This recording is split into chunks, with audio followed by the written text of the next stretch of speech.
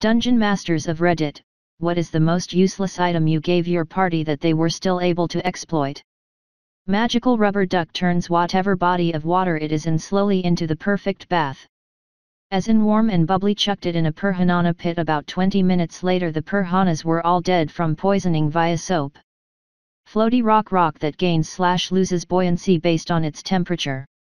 As a warlock with prestidigitation and a rope I could use it to hover and float very slowly, had no way to steer but hey useful when stuck in a pit or on a high place. Rat flute that summons a horde of rats a la the Pied Piper, can also be used to control any rat-like being. Including a criminal known as the Rat simply because he's a snitch. Had a lot of fun with that. I gave my players a rock of gravity detection, which is exactly what it sounds like. They got it early on in the campaign and when dropped it would accelerate until terminal velocity to the nearest center of gravity. So basically it was a rock that would just act like a normal rock. Until way later in the campaign they found themselves floating aimlessly through the astral plane searching for the soul of another player trapped in a keep on a small chunk of land that had been previously transported to the astral plane. They didn't have much to go on as, well, they were essentially floating in a void. Then one of my players pulls out the rock of gravity detection. I tried to argue that it's just a rock so it just floats there, but due to what I thought was a clever wording, my own wording, they argued it should accelerate towards the nearest center of gravity. Yeah, they found the keep. The rock immediately accelerates towards the nearest player. A wand of lesser summon. Only bringing out local creatures in celestial form. Fish. They picked fish. Just throwing trout in stacks to trigger traps and such. Need to slow down your pursuer? Many fish. Need a distraction? Fish as thrown object. I told them that it can summon literally any local creature, but on every character sheet was the word fish gun. Wand of lesser salmon more like. I gave my players an amulet that lets them speak to rocks. The one player who picked it up spent most of that session talking to his new pet rock and would often interrogate rocks they find at scenes for information, usually getting either vague info or stuff they can clearly see already, because it's a rock. Later on another party member wanted to try talking to another rock, actually a pile of rocks made into a crude gravestone related to their character's backstory, only for the first party member to find out the amulet was cursed and they couldn't remove it. Later on they got it removed and had the amulet identified, where I revealed that the amulet only let them think they could speak to rocks and all the information they had asked of rocks was only information that was already known to them.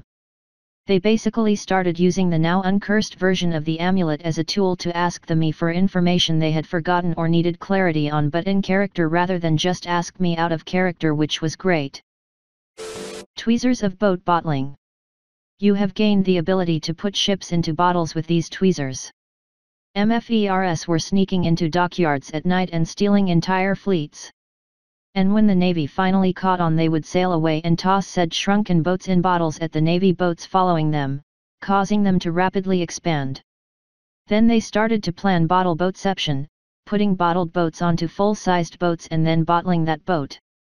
Over and over again. Effectively creating a dozen boats to rapidly expand in one town by tossing one bottle. I had to shut that down quick. Player, not DM. Was given an article that only cast quicksand, that turned a certain volume of rock temporarily to quicksand. High-level characters, bit of a gag gift. My halfling got it. Small army of orcs approaching us, narrow bridge. DM expects a massive fight that's going to test our HP and empty magic items. Q central portion of stone bridge turning into quicksand and dropping into the gulf below, totally cutting of the orcs. We strolled off at leisure. AKA. How to get the DM to blink in silent confusion for 3 minutes as his game ended hours early. I homebrewed the hat of many hats. It's a regular hat, but it's made of shift weave, so it can have the appearance of any other hat. It was part of a shop selling dodgy knockoffs of regular magical items, in this case, the hat of disguise. The halfling who always struggled with RP took it, and it became a great way to get her more involved in what her character would do. It started when she transmuted herself in I'm with stupid baseball cap to tease one of the other party members after he'd come up with some bullshit plan, which led to one of the other players asking what this mysterious baseball was, and she just ran with it that it was a game they used to play back in her home region when they were kids. All of a sudden, she had a backstory, rather than just being I'm short and I stab things. I'm sure she would have come into RP eventually, but it was like giving her a dressing up box and seeing her realize that she could actually do things that weren't just purely mechanical. A random encounter in the woods got the players a crow mask that makes it so you can only call like a crow when wearing, based off a Slay the Spire item. It can be removed without issues, so it's a silly flavor item.